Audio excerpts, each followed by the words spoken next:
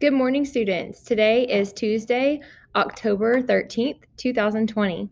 This is Miss Phillips. I just wanted to wish you a great day of learning, and I wanted to go over a few things you're going to be learning today.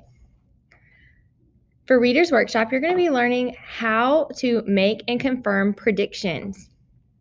It's a good tool, and you always need to know how to use it.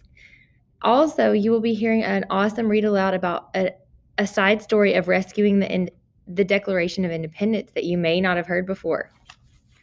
In Writer's Workshop, we're going to be talking about how writers plot their stories using a story map.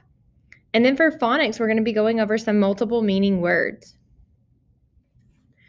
For social studies, you'll be covering the Boston Tea Party and writing a response to a prompt.